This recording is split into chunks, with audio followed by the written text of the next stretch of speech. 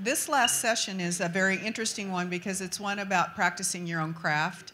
And these folks on this panel are very successful. And I'm Terry. I am very pleased to introduce Mia Parrish. She's the Sue Clark Johnson Professor of Media and Innovation at the Cronkite News Center, and she was formerly the editor-in-chief of the Arizona Republic, and I could go on and on and on. She has a great bio. But she's graciously agreed to moderate this panel today, and she has a distinguished series of folks on the panel in a variety of areas, and they're going to talk about how they've managed to be successful in their area. So I'm going to turn it over to Mia and ask her to do her thing. Thank you. Thanks, Paula. And I was actually the publisher, and I say that only because that would be mean to Nicole, who was the editor when I was the publisher. No, it's all good. So I'm so glad you all are here, and I like to say that I've been trying to make water sexy for 20 years. So I appreciate what you all do. I started first covering water about 20 years ago when I was at the Arizona Republic, and running the Sunday newspaper and doing projects and investigations, and the wonderful Sean McKinnon would turn in these fantastic projects, and they would sit in the queue. Does everybody remember how that worked? Like, it would sit in a queue because they'd be slugged water 0402, and then no one would touch it, because once you touched it, it was yours. So I started reslugging them sex 0402, and then a copy editor would be like, damn it, I got the water story, which was super important and really vital, but it's hard, right? What you do is hard because it's so important, and it isn't always sexy. So what we're going to talk a little bit about today are successes and ways that we've helped people understand the importance of the topic. So this is a brag session. This is, so I want you all to be thinking about ways that you have had success in conveying something that's so important and so vital and has actually become really pretty sexy lately. There are so many water conferences because people are really starting to understand how important this topic is. And there are a lot of different ways, strategies, and tactics that the folks who are with me today, Sinjin, Elizabeth, and Cynthia, have found success in this. And then I would open up the floor and ask for you all to brag a little bit. You know, think of a time, a thing, a project that you've worked on. One of the things I'm proud of is getting that Pulliam grant that helped fund the environmental coverage. And if we have time, I can talk a little bit about how that came together not too long ago. But I'm going to open up, and then you guys are going to be thinking about bragging about your fabulousness. So maybe who would like to start? You want to, Sinjin? All right. My name is Sinjin Eberle. I'm the communications director with American Rivers, a national nonprofit river conservation organization. I'm the communications director for the Colorado River Basin, and then I direct or shoot, produce all of our films nationwide and manage all of our photography. So it's kind of visual media and then all things Colorado Basin communications. We're, like I said, a national organization. We have about 250,000 members or so, depending on how you count things, and based in Washington, D.C. I live in Durango, Colorado, so I have the great fortune of being 7 hours from anywhere in the basin, and am able to be out on the road a lot, see a lot of these places, and on the ground telling stories about what's going on across the basin and characters within that. So it's really an honor to be here, and I appreciate the opportunity. Elizabeth. Hi, Sinjin. I'm Elizabeth Hightower Allen, the features editor at Outside Magazine. And first, I want to thank Paula and everyone at the Babbitt Center and the Lincoln Institute for having us, and especially all the water people who may or may not still be here, who have so patiently explained stuff to us. I come from a general interest publication, so a lot of this has been a really great education for me.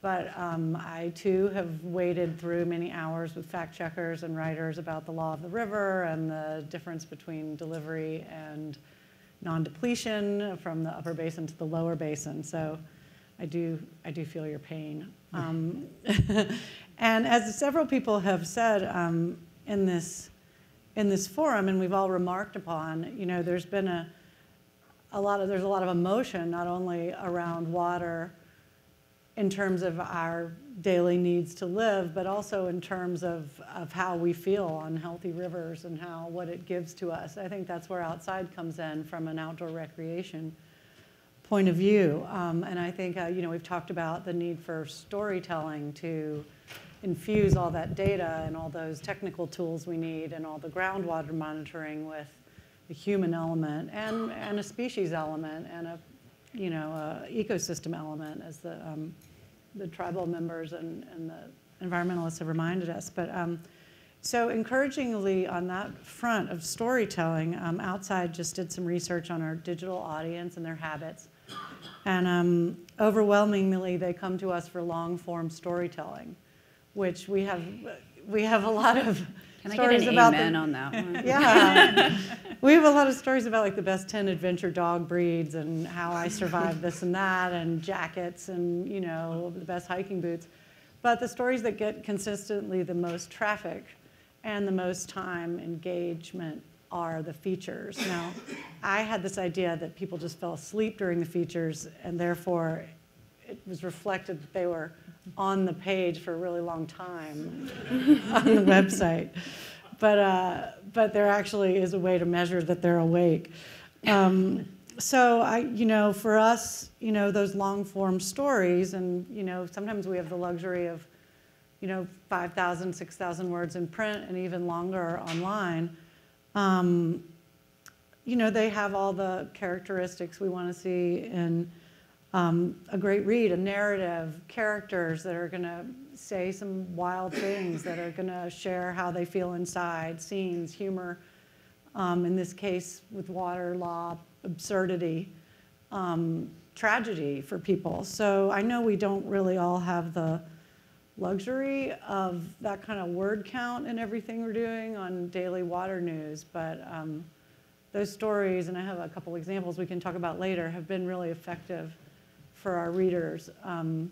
And also the way to tell a story for us, because we're outside, is through a participatory narrative in the outdoor world and the outdoor landscape. And I think that hooks people too, because they're, as Sinjin does with his films, you're there with someone going through this riparian landscape, and that's sometimes a lot more effective than just reading about how policy will affect that landscape. I think you make an interesting point, because part of what we're talking about is the challenge of getting the resources that you need for what you do. Mm-hmm. And it's hard sometimes, and there is a business case to be made for the kind of work that Elizabeth is talking about. So if people are engaged in the stories, you're making a case for that kind of work, the more time that they spend with you, the more money your operation is making. I mean, you can make a case for this kind of journalism, and it's real. It's valuable. And so I think that's one way that you get at how you get those resources too. And so those long-form features can be as we say, sexy place for an advertiser to be digitally, because you can have one ad buy for the whole thing, and it can be a more elegantly designed and more unobtrusive and kind of, they like that because it's not so choppy. And I think this kind of work also has a long tail that, especially something like Outside, and you're seeing that more and more even with more traditional outlets, and that's really valuable as well. Instead of just the whatever Duchess Meghan got married pictures or whatever, that you get a lot of traffic but then it goes away, but something like what you do and it stays and people come back to it over and over again, it's really valuable. Our best performing feature is still a story that Peter Stark did in the 90s about freezing to death. Right. Still spectacular example. We roll it out every winter. I mean, it's since people just, it's so fabulous. Freezing to death happens, you might as well make money on it. I don't know what don't tweet that. Anyway, go ahead. Sorry, Cynthia. Well, thank you everyone for having us. This has been really a wonderful couple of days for me as well. My name is Cynthia Barnett. I have been covering water for about 20 years, and I started off, like a lot of people here, as a kind of a daily grind newspaper reporter covering water. And what led me to write my first book, which was called Mirage, Florida and the Vanishing Water of the Eastern U.S. There's a weird story that water can vanish in a wet place, was really my frustration at the opaqueness of water management on this topic that is so emotional for people and so personal for people. So we heard this morning that water is emotional for people in the West. I can tell you it's emotional for people all over the country and all over the world. And what I've really come to appreciate is the importance of hitting this sweet spot between that hard-hitting, investigative data work we were talking about this morning and the emotional, often lyrical human story of water. So Paolo said last night he wants to see us move from what's interesting to what's important, and that sweet spot, I think, is making what's important interesting, and that's sort of what we all do, right? So the arc of my career has been that I wrote a couple of fairly wonkier water books that were more on the side of the water wonks or the investigative or the data-driven work, and I realized with those two books, they did well, but I found that when I would get invited to speak to people, it would be the water lawyers or the water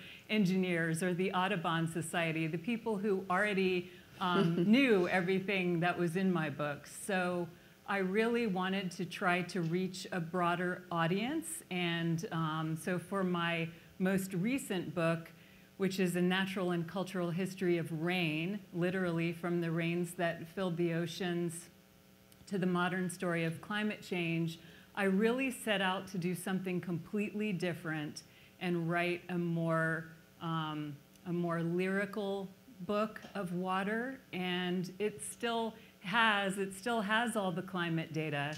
It still has the stories about the 4,000-year-ago drought and all the extreme rain data and so on, but it also tells stories of the poetry of rain and the perfume of rain, and that's been by far my most successful work, and it really seems to connect with people emotionally. So just one little story is the number of people who reach out to me who grew up in India, who were very moved on this chapter I wrote about the scent of rain, which was based in India. It's a long story that I won't tell now, but there's an amazing aroma from the earth that comes with the monsoons. And there's a village in India where villagers have been capturing that scent and turning it into perfume for centuries. And that kind of reporting has really touched people in a way that my earlier water reporting did not. And again, it does, the data's there, the climate assessment is in there, but it's sort of hidden in perfume and poetry. Which is so lovely. One of the things I love the most about the desert is how it smells when it rains. Sage. And right, it's just lovely. And my husband and I will say when it rains, like, come outside and just smell the air. Like, it's just this wondrous thing. Yes. So I love that story. I did want to get back to you, Sinjin, because you both mentioned about audiences, and we talked a little bit about that. And if you could share some of your thoughts on how you approach that, because I think that has a lot to do with how we cover and reach people. Yeah, Elizabeth and Cynthia touched on it too, and of course, everybody in this room is trying to get their stories or their message or whatever out to as broad an audience as we possibly can. When I started with American Rivers, I came out of a professional career in marketing research, and so we were doing consumer-facing research in hospitality and in new product development. And so on the research side, which is similar to polling but a little different, you're always seeking to figure out, why people do what they do. Why do they purchase a product? Why do they choose to stay at a Holiday Inn Express instead of a La Quinta? And everyone would want to stay at a Residence Inn, of course. But the whys behind how people make decisions and what they decide to engage in.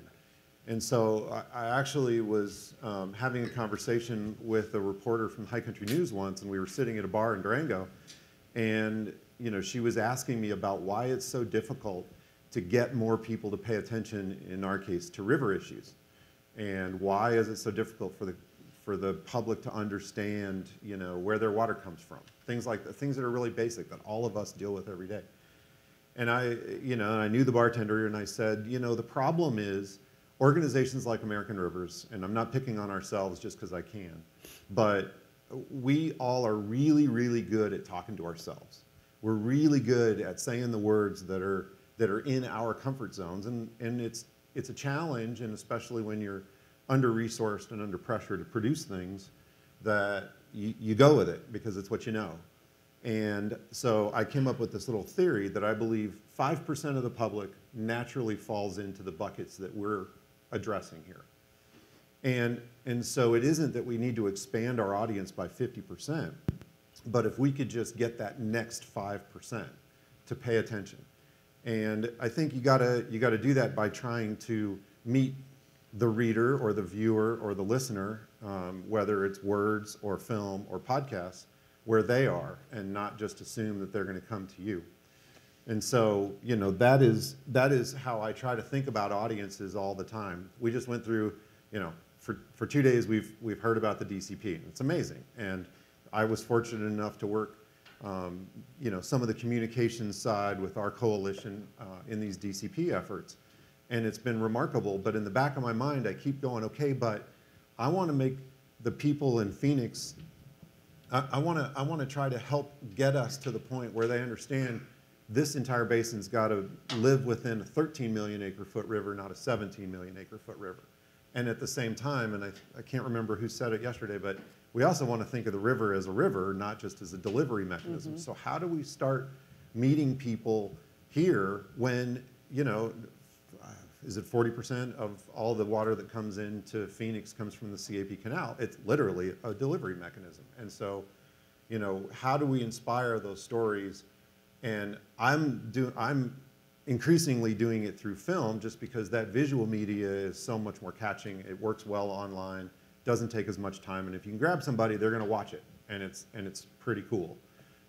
So that's my theory on audience, and I'm always trying to push to how do I get into that next 5% of people that hopefully I can meet them in a language where they're thinking about it, and then they'll pay attention to what's going on. We did want this to be a conversation, and that's not just questions, but you know, you sharing.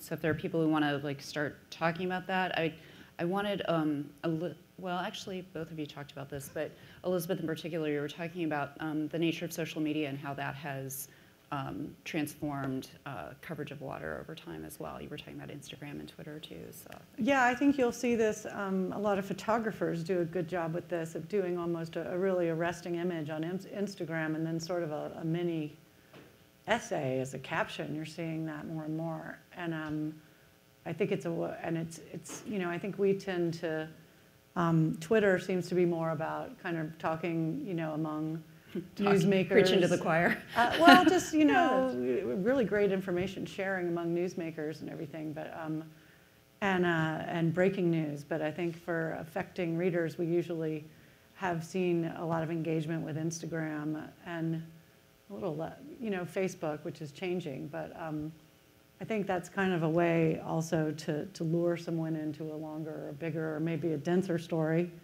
you know, by posting something that really can affect people in the heart and outside of the brain. Here I am at my desk absorbing information that I almost can't process. Which different audiences are you seeing moved by different medium and channels?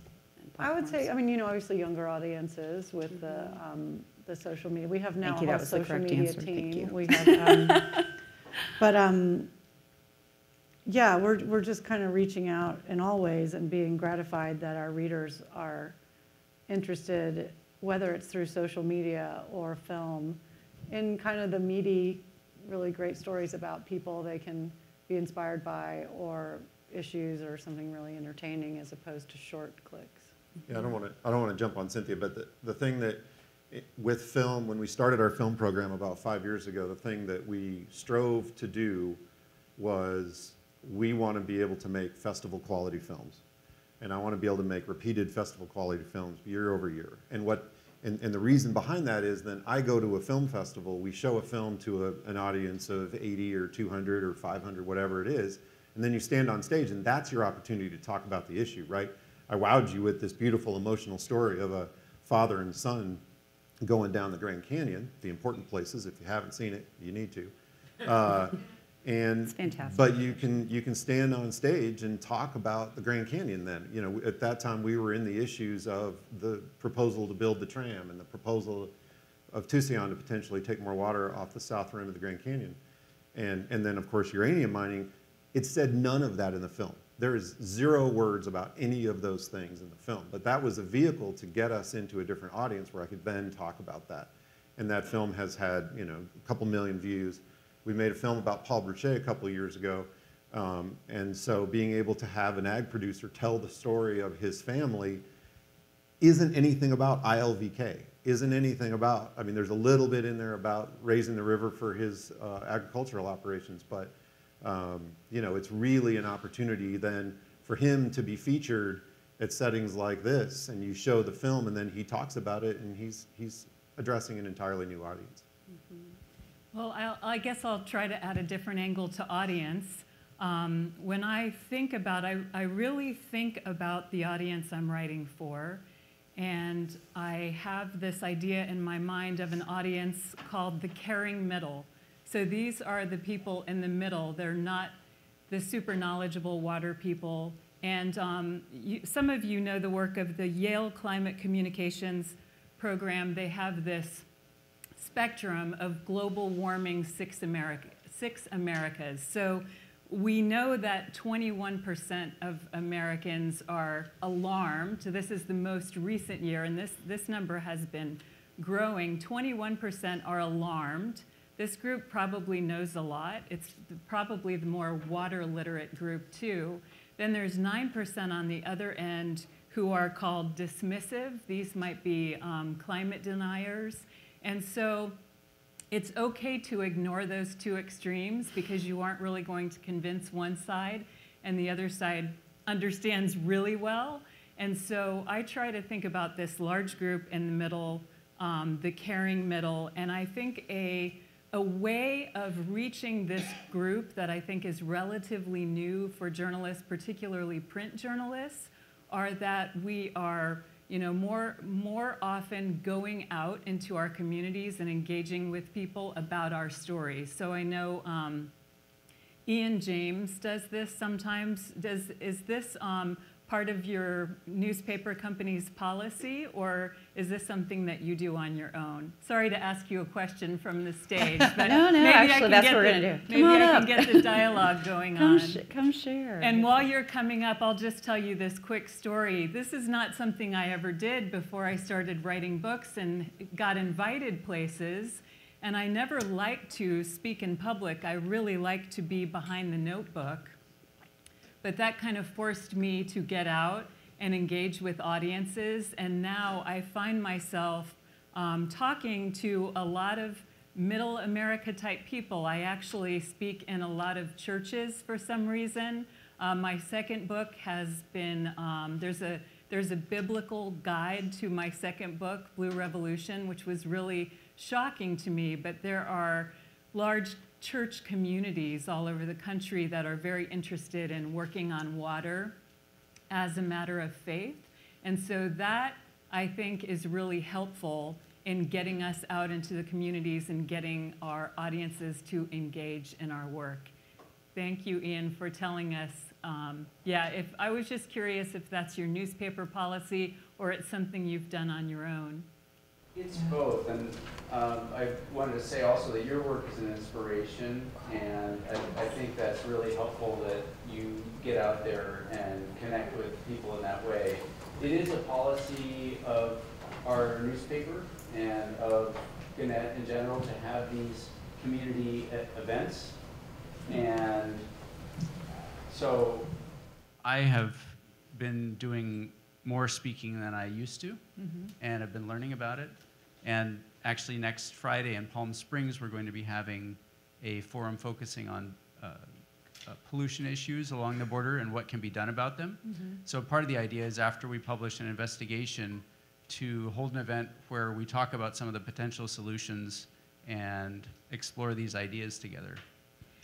That's great. So it also goes back to that conversation we were having about the importance of local environmental journalism and how crucial that is, and sort of how we keep that vital. And it is much better than it was 20 years ago. And we should celebrate that, but really keep trying to keep it alive. And so having local journalists go out into the community and talk about their work helps build trust, right? And then that helps build your subscription base, your readership, and I think it also, once you have an audience's trust, it becomes easier to say things about climate change. You know, a couple of people over the past few days have said that they don't say those words, and you know, that's something hard for us to comprehend as journalists, that we would try to avoid such a fundamental truth. But if I've found that the more I'm out in communities, the more I'm able to speak difficult truths. And I think it's also one more avenue for having storytelling be a two-way street. Yeah. Where we are not only collecting the information and putting it out there in some way or telling stories, but hearing those stories as well. And we do have a series called the Storytellers Project that involves first-person storytelling. And actually, Cool. at our last gathering at the 10X, someone came up afterward, a professor from ASU, and was suggesting, why not do my story about water, where people That's a great idea. stand up and, yeah. Thank you. Thank you. Yeah, the Storytellers Project started here, and part of the reason it was launched was, I mean, it's maybe 7 years ago, because we were seeing this coarsening of dialogue and this beginning of the disconnection in the audiences, and disconnection with the local people. And we felt like if we had our journalists telling stories, but also invited our readers and community members to tell their own stories and teach them how to tell stories, that we would be more connected. And that was sort of a source of positivity and truth and authenticity, and kick that off with the centennial, so that would have been in 12 here, and now it's gone national, and now it's on specific topics. You know, they've used that to accelerate conversations that are more complicated, but also are simple, right? Or like around water, which I think is fantastic. So you should do that, Ian. Who else do we have to share who's had some success or a challenge, and I'm going to start picking on people I recognize if no one comes up. So like, Brandon, don't be surprised if you have to come up and say something. Jim Bruggers, what was it like being in the New Yorker? You've become famous in the past few days. May I exit now? Come on. So Jim was one of the reporters written about in the New Yorker piece that many of you have probably read, and I put it on Twitter with our hashtag this morning. So, And if you haven't read the story, you can certainly read the, I don't know, 3,000 tweets that it generated. So the positive is that I think I've gained maybe 60 Twitter followers this week. So, you know, it's at the core of the New Yorker story is the fact that I was the last full-time environment reporter, not only in Kentucky, but it was at a very important journalistic institution, the Louisville Courier-Journal. It's one of the first newspapers to have a full-time environment reporter. They covered environment in depth and quite extensively, even in the 50s, with sewage problems and air pollution problems. It's a city that they used to measure air pollution with buckets and yardsticks. So how much soot, you know, like accumulated in the bottom of a bucket overnight or over the week. So anyway, you know, that was what they, I mean, I don't know how they got out of the story.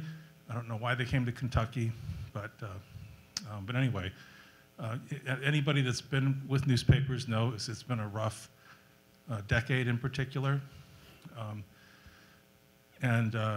You know, I mean, I found another job. I wasn't laid off. I feel fortunate that I'm now working for Inside Climate News, where I'm attempting to not only cover the Southeast, but also mentor younger journalists and work on collaborations. But it was it's been a really, really weird week. I mean, I've had people that I thought were friends who are journalists in the area that you know, I would run into them like on Tuesday, and they were hostile, as if it was like I somehow wrote the story myself, which I didn't. So I'm not going to criticize the story or make any. I'm not going to. Anybody that wants to kind of go through that can just look at those tweets, and you can read the article, read the tweets, see what you think. But yeah, it was a really weird week. So what else? Do we have other? Well, come on up and tell us something. Well, I was going to say, while Tony's coming up, that I'm really grateful for people like Tony and Ian James and other people who have been reporting. I mean, DCP, just by way of example, but there's so many other stories out there that are important. And so for an advocacy organization like ours, being able to see the information go out there and pivot off of it to tell the story about, in my case, what is American Rivers doing on this? How are we working on these issues from the conservation community, from the NGO community? And so the platform of the information that you all get out is enormously valuable for us to be able to then push out to our members nationwide. I mean, 2 years ago when we entered into some of the campaign that we've been talking about all day today and yesterday, we only had, 3,000 or 4,000 members in Arizona. And because we've been continuously putting the information out there and linking to other sources of information that are really, really good, we're at like 9,000, which is not a lot of people in Arizona, I get. But the ability to have credible, knowledgeable reporting on things that are really important to everybody, and then we put our own, here's what we're doing spin on it, is extraordinarily valuable. So thanks to all you guys that have been doing this. Yeah, I'll second that, and I'm sorry, Tony. Just a quick second to that. Since Somebody loves standing up. Since Jim wouldn't criticize the New Yorker story, I will. I'll just give the little bit of a take, which you could read Greg Burton's 40 wonderful tweets on it, but essentially it left out this part of the story, the part of the story that's in this room, right? The power of environmental journalism growing over the past 20 years or so. SEJ started with a few members, right, 25 years ago. 1990, and 1990, and today we have 1,400 members. It's a very strong organization, and there's a lot going on that is important to talk about, such as the Pulliam. It's great to hear that you were behind that. I'll tell the backstory, but after funding. So, the fact that we have reporters like Ian funded at the Arizona Republic with this, unique philanthropic model, and there are many others we could talk about, and the terrific ProPublica models. Those were all some of the things that people wish had been in the New Yorker article, which did raise important points as well. Sorry, Tony. Well, I'd much rather listen to you, but on the New Yorker article, I'm neither going to praise nor criticize it because I had mixed reactions to it. Me too. But what I will say is that the reaction from journalists to this article just overwhelms me in this sense, that for decades, I have been besieged by criticism from business community, sometimes environmentalists, from government. Why don't you write about anything positive? And now journalists are doing the same thing. And that just kind of blew me away, even though I think some of the criticisms were valid.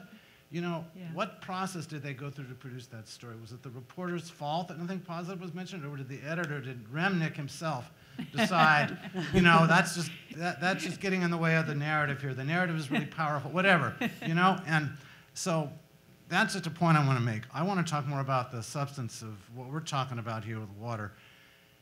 Sometime in about 2017, maybe, 2018, I started hammering at the drought contingency plan and the war between the CAP and the DWR full time. And I spent more time on Twitter, tweeting other stories on water. And my Twitter feed in the beginning of last year was 1,500, and now it's just today hit 3,400. And some of that is the Rosemont mine, which I presume some of you are familiar with and maybe some aren't. But water is 90% of it. The events of, I don't know exactly when the line was crossed here, but the events of the last 5 years, since maybe 2014, the Miracle May, the back and forth, the DCP, has really elevated this as a public issue in the eyes of residents. I've actually been asked to go speak on it at a bunch of places, you know, and they're not environmental groups, you know, and there was the Saddlebrook Community Nature Club, and it was a book club that met out at a library out on the east side, and this sort of thing. So the most important thing we need to tell our editors is that water really resonates with people in Arizona right now. And I've been doing this for 35 years, and I've never seen anything like this. People are at their wits' end. They don't know what to do. I'm sorry, but you know, I've been watching this build. So yeah, there's a story out there, and there's a market. Yes. And sometimes we have to sell our editors. It's interesting that you said, Cynthia, that 3,500 word stories that are with a lot of heart are what are selling. Because in a newspaper, you could never get something like that in now. There used to be a time when you could, but most of the time you can't. Then the story would have to double jump, and readers don't want to read double jumps. And readers don't read past the first 10 paragraphs anyway. But what you're doing is really good. And I hope that you figure out a way to market that and raise the consciousness of other editors and other journalists around the country so it can be replicated more. All right? I don't have time to write magazine articles, but even if I did, I wouldn't have the space. And I admire what you're doing, and the same goes for Cynthia. You found a way to really reach people, but even in Arizona, I'm kind of babbling now, even with that, the story has taken off. And really, that's all I want to say. Sorry. Thank you. No, sorry. Thank you for that. Sorry, Cynthia. I can speak as an editor on the selling our editors on that. I have two anecdotes along those lines. One came about as a really dry sort of sense in our office that we have to cover the Colorado River. It was like in 2013 or 2012, and we need to do more. We'd obviously done some stories, and I heard from someone at the Walton Foundation about this pulse flow. And then Ann Castle happened to come through Santa Fe and meet with us at Outside, and we talked about the structural deficit and this and that, and at the time she was the Undersecretary of Interior, and we talked about different ways. And you know, for our magazine, we really wanted something that wouldn't be a more Smithsonian or National Geographic take on a large issue. So of course, poor Ann sitting there, and we were saying, well, when the pulse flow comes, will it be like a giant tsunami that we could ride? You know, and she was like, who are you people? But in the end, we sent Rowan Jacobson, who's right in the middle there, who's a wonderful, really versatile and entertaining writer on food and the environment. We sent him down with Jennifer Pitt and a bunch of people and to Morales Dam, and he was on his paddleboard, his canoe actually, for the pulse flow with Pete McBride and Sam Walton, and it was a really great visceral way for us to show that. Now, I don't know whether locally you'd go paddleboard the entire CAP or whether you even could, but you know, there was we started with a really dry topic, and we had to kind of cast about until we saw a way to engage readers as an experience. The second one was the Lake Powell pipeline. In 2018, we started hearing about St. George's, Utah's plans to bring 86,000 acre feet from Lake Powell to St. George. And we sent Mark Sundin, who's a great long-form writer who's been he's written a number of books, and he's just got a lot of voice, and he's got a point of view. And we sent him to St. George, and I think you know, this pipeline, it's kind of on hold now, but it was going to go 140 miles and cost upwards of $1 billion. And there were a lot of public record comments from the water administrators of St. George and from, say, Mike Knoll, the Utah state legislator. And he drove along the route. And I think, as Kathy Jacob said earlier, the story kind of allowed people to take their hats off and to experience what it was like up there. And the temptation was to demonize, you know, these retirees with their golf courses and their water slides wanting even more water. And that, you know, of course, came right through. But, you know, Mark, and as an editor, it's very, you have to really watch because he was having a lot of fun writing about that side of it. But everyone became very human, very sympathetic, even Mike Knoll, who when Mark had a very personal tragedy after the story, wrote him a really long, beautiful letter about the importance of life and children and water and, you know, a very affecting thing. So, but Mark was also able to show in that a very also hot button issue, which is the tribes and their, as we've all been so engaged with today, this idea that we don't have a seat at the table. And through this sort of absurd journey through Waterslide St. George, Mark ended up going out to the Kaibab Indian Reservation where their pipe springs flow has gone from 50 gallons a minute to 5. And the pipeline is going to go right past them. But it's going to be, because it's a Utah project and they're in the Arizona Strip, that pipeline is going to drive right through, roll right through their town if it's ever built without them getting a drop of water. So it just, you know, it really, he was able to really, through this very personal story, show that. And to also show that of the like 8,000 Navajo living in Utah, only, I think only 3,000, no, more than 3,000 do not have running water. So, you know, he's got a line again in the piece, which is like, let me say that again. In 2018, American citizens do not have running water in their homes. So, you know, not every newspaper or local, you know, or nonprofit funded journalism can have that point of view that just cuts through the bureaucracy. But, you know, if you take a really dry subject and then go out from there on the ground, it becomes a lot more compelling. And that's sort of where we've started when we have a topic like pipeline. Well, in those two examples, I mean, I've helped IJNR put together a couple of their IJNR tours, and one that went around Arizona. Brandon, did you go on the Arizona? Colorado River in Arizona one. There was one in the Upper Basin. There was one in Alaska. I didn't help with that. But you know, the ability to get people out in the field in these remote places and see what's going on the ground, not, you know, the reporting of things is great, but the experience of being out there for extended periods of time, if you aren't familiar with those things, is really awesome. One of the best parts of my job, and it's the reason why I mentioned at the beginning that I'm from Durango, the center of all of it, is we actively take journalists out to remote places and show them, you know, this is what's going on and this is what we're doing. A number of years ago, a couple journalists and I paddled the length of Lake Powell, which in sea kayaks, which sounds fairly awesome, except that it was in December. And so it was really cold all the time. Heather Hansman and I and Russ descended a very remote canyon last year in Colorado that is just 48-hour street fight going down this canyon. But, you know, the great stories that come out of that and seeing these places is remarkable. And it's one of the ways I really, really, really want to get the stories out there is getting people into places like that and making them suffer a little bit. Right, Heather?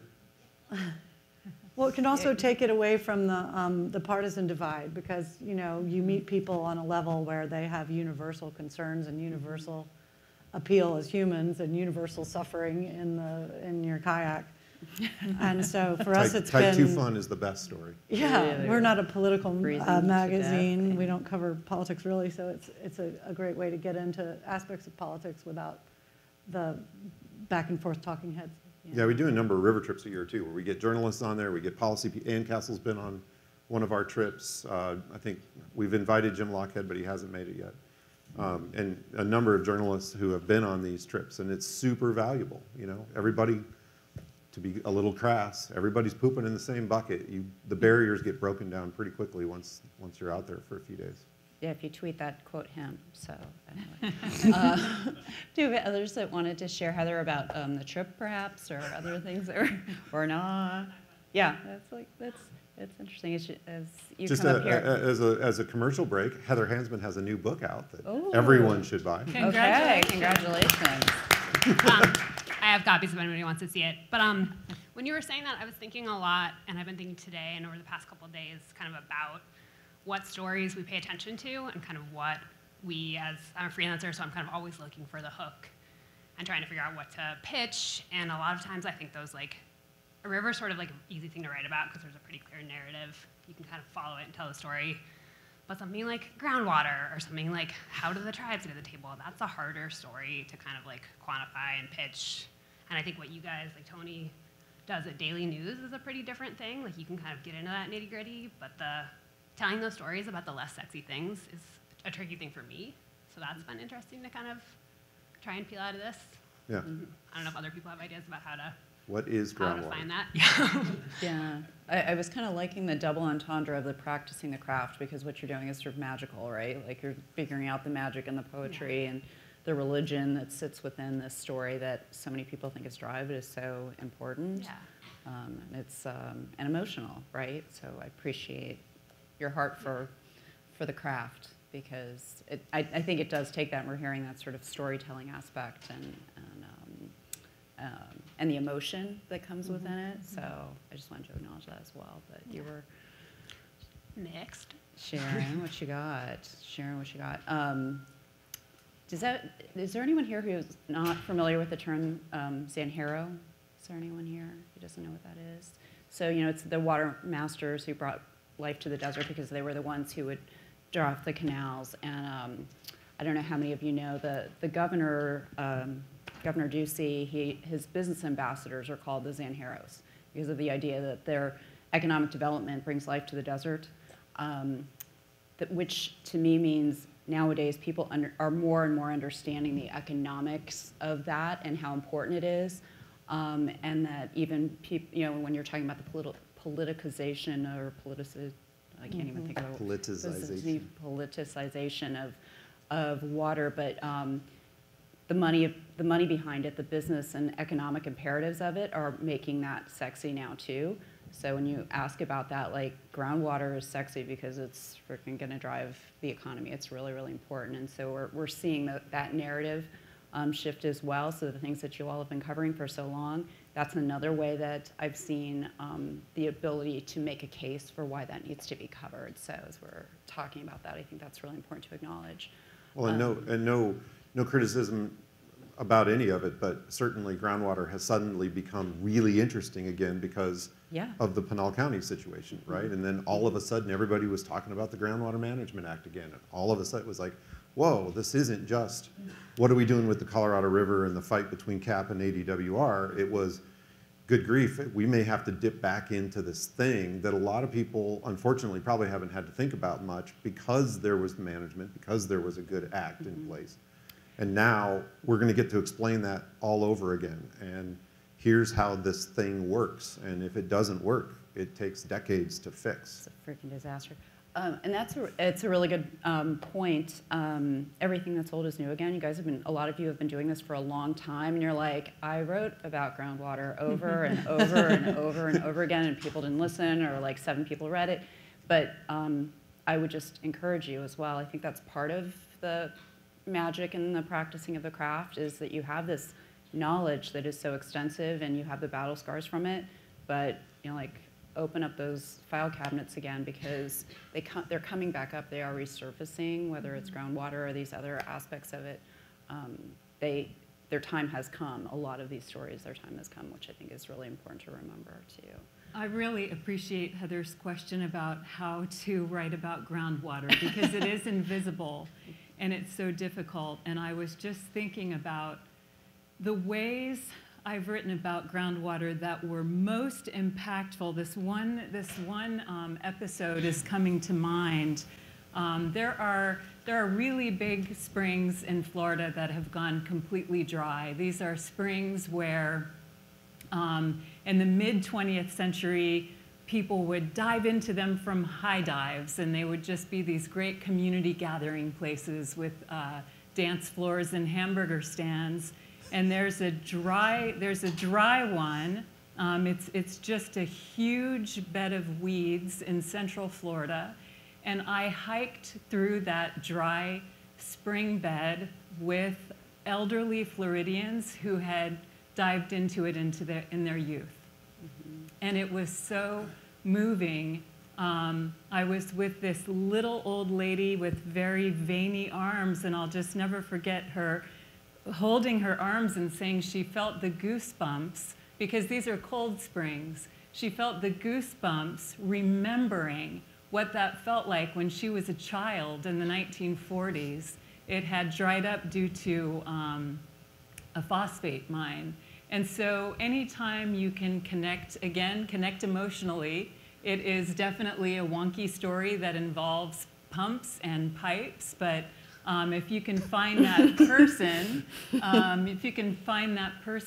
to tell the story, I think that's how to pitch these stories. And it reminds me of a story I liked that I'm sure all of you read, Noah Gallagher Shannon's New York Times Magazine piece, The Water Wars of Arizona.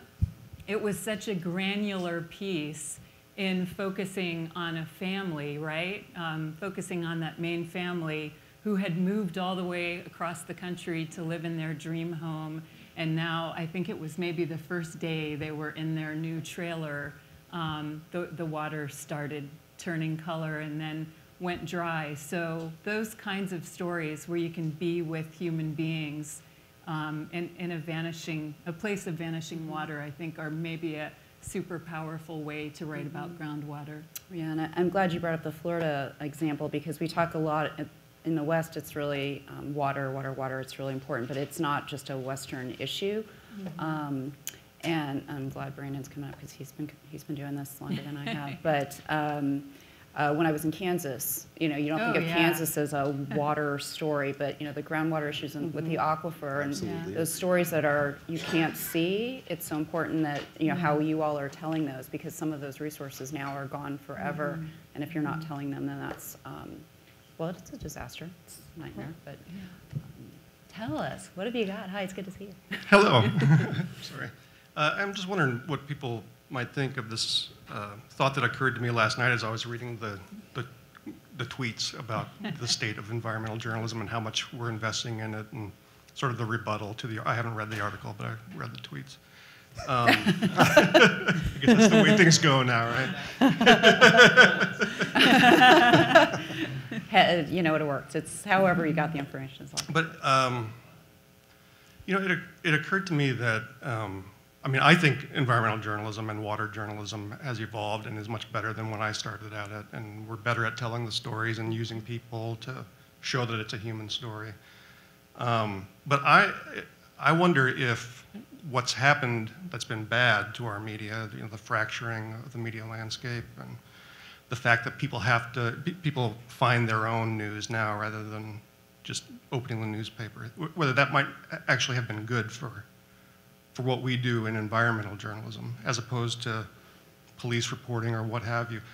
It seems that people want this kind of news, and that when it's up to them to seek it out, they're finding it. And my experience has been the same as what you described it outside, that the longer narrative stories are the ones that get the engagement. It's almost as if the more time I put into a story, the more payoff there will be. And editors can see that, so they leave you alone and let you do it, Well, If they can, yeah. I think the ProPublica piece, Killing the Colorado, a few years ago was the thing that opened my eyes to this is a changing thing, because we were hearing about decline of media, and then that hit, and it was like, wow, this is this really big, expansive piece.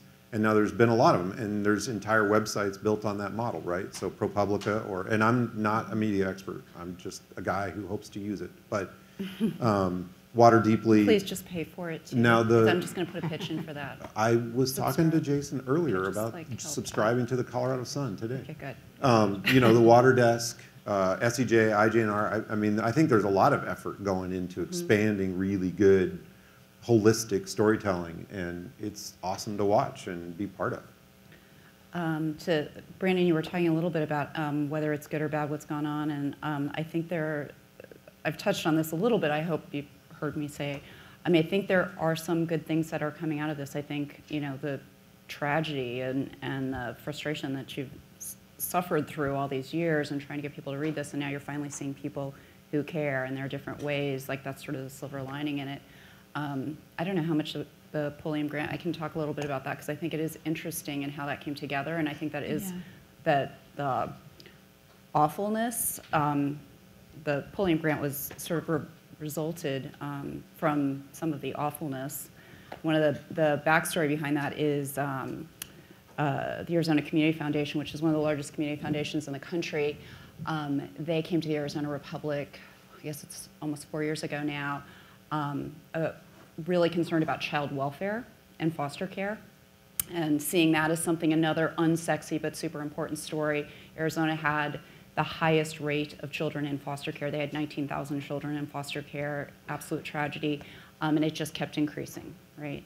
And that was another thing that was just not something that we could afford to cover in the way, you know, we'd covered it, but they came to us and said, what if we helped fund this? Is there some way that we can do this? Is there some way that we can just like blind cover the cost of the reporters and the documentarians and others? And we put together a proposal for them that was a 3-year grant to cover foster care, and their agreement was that they, even if their funders were mad, the governor got mad at them, whoever got mad at them, they were just gonna like deal.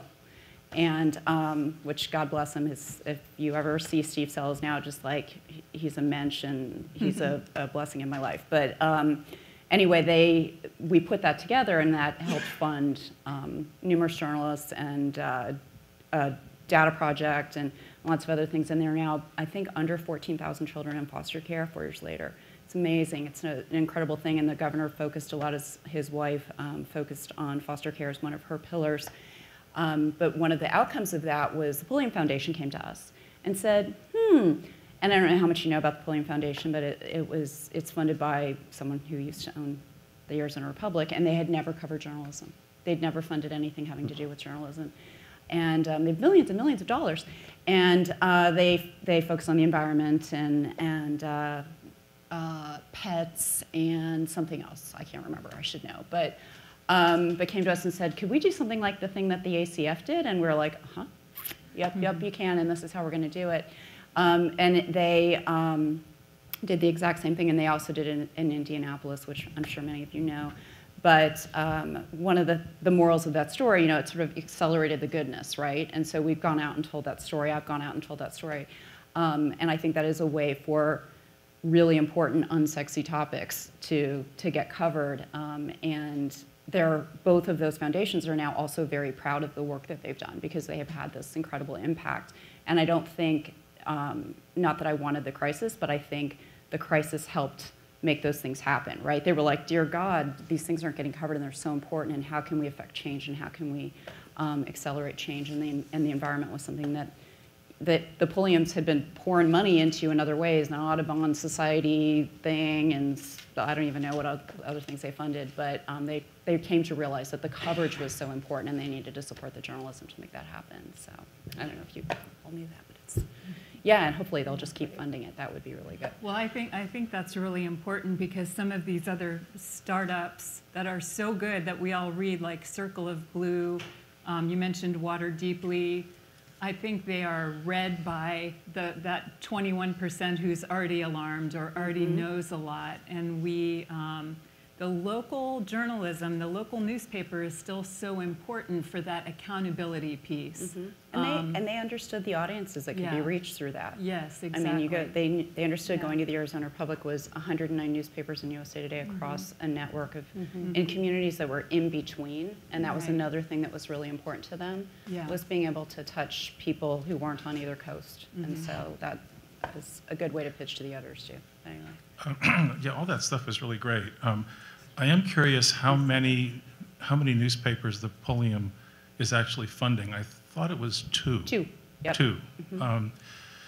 So you just made the point about it's the loss of local news, and it's the loss of the capacity of a newspaper to deal with, to cover its own community. So just the newspaper I worked at, I was hired there in December 27th, 1999. I left last year. Went from like 260 newsroom employees to about 55. Entire departments were shed. The business department, for example. We used to have great religion reporting, faith and religion, gone, all that stuff. So the question is what is making that up? And ProPublica certainly is making headway. In its own way, Inside Climate News is starting to try to figure out how to deal with that, which is great. And there's these public radio partnerships that are Harvest Media, in my area, Ohio Valley Resource, which is really good. But I don't think that if you go to states like Kentucky, where, you know, right now, I still think there's only one full-time environmental journalist working. Now, there's some people that are with Ohio Valley Resource that dedicate part of their time to environmental subjects, but I still think there's many, many communities across this country that are not benefiting from the positive trends that you're identifying about, you know, Circle the Blue and some other stuff on that local level. And you can't replace easily the power of, you know, of a regional newspaper in a state like Kentucky or Indiana. I know of 3. I mean, Mountain Town News, Aspen Journalism, and then Laura's over there somewhere, so New Mexico Environment Reporter. I still can't see her, but she's waving. But Jim, you're right. I mean, whenever if there are any philanthropists in the room left, this is a really important piece of what needs to happen, are not just the startups. I mean, environmental journalism is a big tent, and that's great. But in addition to these new ways of telling environmental stories, we need to salvage the traditional ways in local communities, because your work, by the way, one of your stories appeared on the front page of my local newspaper, which was so cool, the Hurricane Matthew flood maps, which was terrific. But normally, when you write a story about Florida, it doesn't put pressure on Florida lawmakers in the way if the Tampa Bay Times does a story about Florida, they're talking about it in the Capitol the next day. And that is really important to the accountability side. Yeah, I would agree. And Ian's journalism, for example, it's funded by the Pulliam grant, is seen in other places besides here, which is a great thing. And there's a reason Pulliam grants them just in those 2 places. So, but yes, I agree with you wholeheartedly. Hi. So my name's Laura Pascas. I work for New Mexico Political Report. I started my career in journalism at High Country News and have worked in radio and public TV and freelanced for a long time. And about 2 years ago, I was hired by New Mexico Political Report, which is a nonprofit, super small media outlet in New Mexico. And basically when they hired me, they were like, environment, we recognize this as an important beat. And we also recognize nobody's ever going to read your stories, but we're going to, you know, we've got this political reporting. Well, no, this is the thing, right? So they kind of like recognized that it was an important beat with the understanding of like, we're not expecting you to drive a lot of traffic. And within a few months of working there, like my stories consistently beat out everybody else's stories. Yay. And we have this, because I think, you know, we have a really interesting model too, is that we have partners across the state. And so as newspapers in New Mexico have just been gutted, like sliced in the gut and left to bleed and die. Wait, I mean, is this the water knife again? Yeah. Yeah. So we offer our stories to partners across the state. And so, you know, I have the Carlsbad Current Argus that picks up stories on energy, and the Deming Headlight picks up stories on water. And I think that we really, in a lot of ways, like we sell ourselves short. These stories are fucking sexy. I mean, rivers drying, reservoirs drying up. I mean, people's lives and livelihoods. I mean, I think this sort of mentality of like everything is journalism is dying and everything is hard and terrible. Like, we write some of the sexiest stories in the country, and people want to read them. And I think sort of like empowering ourselves to be like, we do really important, interesting, good work that people want to know about is really important. So I am so happy to see like so many of like my heroes in the room today, and I just think like local environmental journalism is so important and awesome, and I think y'all should be really proud of yourselves. Well, I have a very short fun fact, and I think, Laura, you know this, but I started my career in Albuquerque. I came out of school and I started my career in Albuquerque at Sandia National Laboratories. And the environment or drama reporter for the Albuquerque Journal was John Fleck, and who's now John Fleck doing all of his Fleckness. So. Well, I was just going to say that that for those local environmental papers, you know, that's something that can harness a really powerful public resource, which is anger.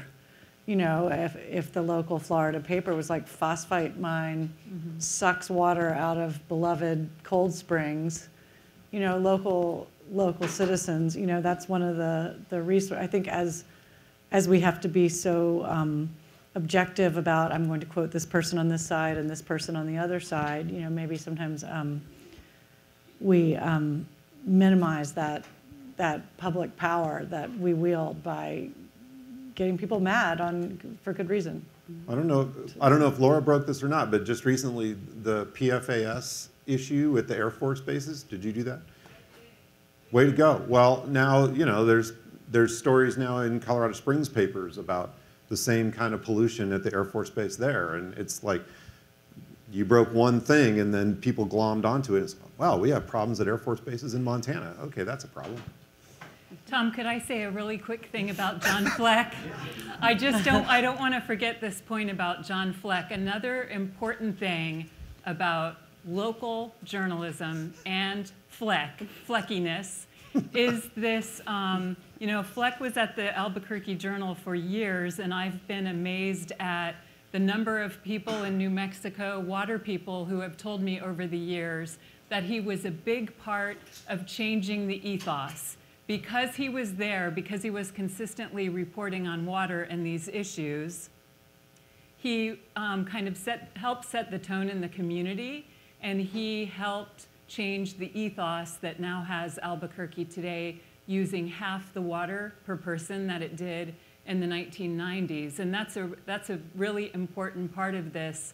Like so many other things, like Paolo mentioned last night, civil rights changes, gay rights changes. It only changes once the community kind of flips. And courts will often follow the community too. A lot of people had, Pat Mulroy the other day at the other water meeting said the law of the Colorado River will never, ever, ever, ever change.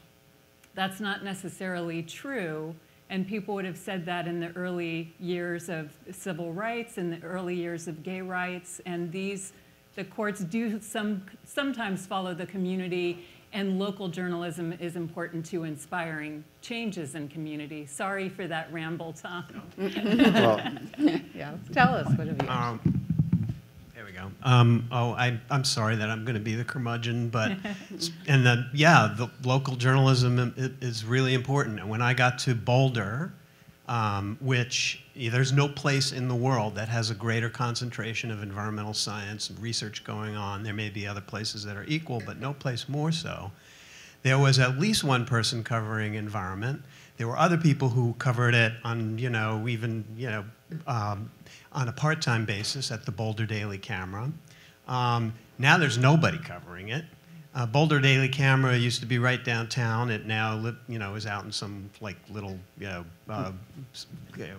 well east of town, and so there's all this amazing stuff that used to get covered on a daily basis that's no longer getting covered in Boulder, Colorado. It's astonishing. And then I just also wanted to share something from a former student who many here know her name, Gloria Dickey, who's a board member from the Society of Environmental Journalists, an extremely successful young journalist. In 2018, she published 13 features and 24 news stories in national and international magazines and online publications. She wrote one book proposal, which is successful. Yay, Gloria, so maybe things will work out. Here's what she said on Twitter recently. It's tax season, which means taking stock of how depressingly little money we made last year. In 2018, I made and lived off of $14,000 US in profit. I had no partner, no family support, no savings. How did I do it? 1, no kids. 2, no car. 3, Canadian health insurance. 4, homelessness. I couldn't afford to pay year-round rent, so I moved between subleases, traveling, and renting a room from journalist friends. I finished the year with no debt, but no savings. And she goes on to say that, this is why so many people refer to journalism now as a hobby of the elite. Now, I agree with Laura. I mean, there's just incredible work, and there's all this new stuff bubbling up, and we're starting the Water Desk, and we've got all these other great things that are supported by foundations. But we can't forget that things are really not great out there right now, and that's all I wanted to say. You're not a curmudgeon, you're a truth teller. It's all good. Yeah.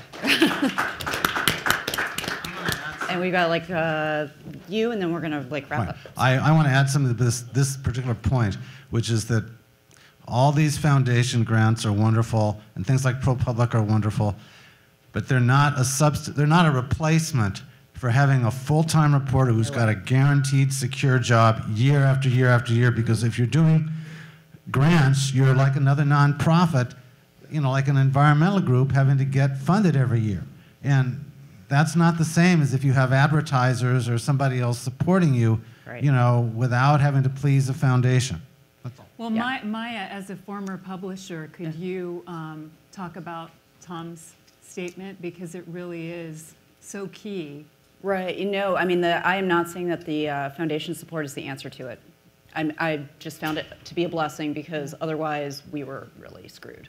And it's really tough. So I want to acknowledge that. It's a really, really tough environment in the newsrooms. I was a journalist for most of my career before I was on the dark side of the business. And so I celebrate those grants, because they are a creative way for us to get at things that are so important and that we work so hard to protect in the newsrooms, for the newsrooms. And so those are, and without them, it would be a lot harder to have people like Ian doing the work that he's doing that's so important. So I talk about it in those terms, but not as a solution for what's happened. One of the things about the Pulliam grant and the ACF grant is that those organizations found them to be a very efficient way to get at something. It's much cheaper for them to do it that way than to advertise, frankly. And I think that's one thing to think about too. You could not get the kind of coverage, you could not get the kind of visibility, both for the foundation and for the topic area, with the kind of money that they invested. And that's just as a publisher, like, it sounds crass, but it's true. It's a very effective, very efficient, very inexpensive way to get really high quality work done. And that's how I've pitched, additional grants and for other kinds of coverage. But no, it's a terrible crisis, and part of what we're doing here, and so I don't want to end on the curmudgeon point of dark tragedy. And I like the Laura point of you all are super sexy, and what you do is really important. So let's go with that. But the truth of the matter is, it is really difficult. And I want to say thank you to you, and thank you to the panelists. And if each of you have a final point of anything you would like to make. You're like, just thank you. Go team, thank you. Yeah. Elizabeth. Yeah, I want to say go team, thank you. It's the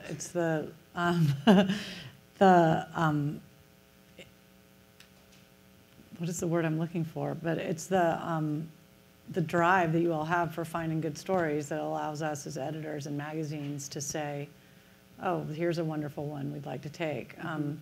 As a magazine, we're probably, the whole magazine community, I'm not as familiar with the newspaper community, but we're trying to, wrestle with, was it a mistake to have relied so much on advertisers for our news and to have devalued the consumer, yes, paying subscriptions and, yes, and just valuing news and good writing.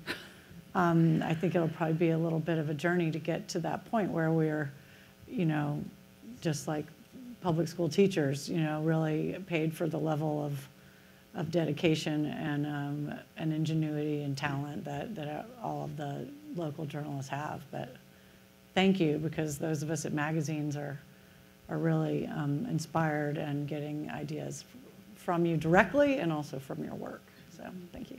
I'll say thank you too, and I forgot to mention one of my pet peeves that I saw so many of when I got here, which was all of your euphemisms for talking about the Colorado River. So don't say structural deficit. Try to come up with a better term. That's one thing I wanted to mention. Just keep being truth tellers, and part of that is cutting through some of the bureaucracy that we heard a lot about over the past couple of days, and coming up with our straightforward ways of talking about things. So thank you again for having us. It's been really great. And what you do is life-giving. So thank you for helping give life to the desert and to the communities that you serve. So thank you all for being here. And thank you all for helping participate. Thanks, Mia.